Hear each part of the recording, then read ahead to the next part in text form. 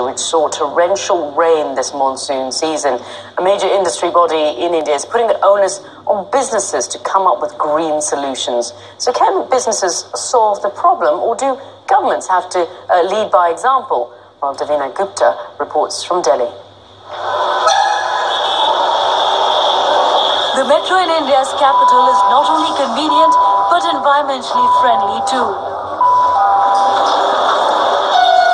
These solar panels provide electricity to all of Delhi's metro stations. Having a green metro is a great start, but in a city which is one of the most polluted in the world, much more needs to be done to save the environment. And that's why, after taking the metro, many people are opting for this alternative ride. It's a battery-operated vehicle called the e-rickshaw. They constitute of about 30% of the rickshaw market here. And in fact, looking at how businesses need to contribute even more, there is an industry group that has met and are focusing on how to try and curb the situation before it goes out of hand. Chaliye bhaiya.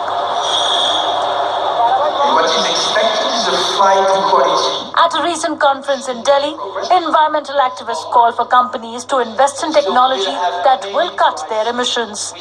But there are obstacles. Countries such as India can't be expected to follow a single policy objective of carbon mitigation, because they have to address the question of energy access, energy security, energy affordability, competitiveness, addressing regional environmental issues. Scenes like this during this monsoon season have only highlighted the need for action. Much of South Asia has been ravaged by torrential rain, displacing tens of millions and killing more than 1,400 people. These are just the confirmation of the urgency of taking action. So we have the institution in place, we have the political will of the Paris Agreement, we have the business interest. So it's really a matter of making this move faster and at a larger scale.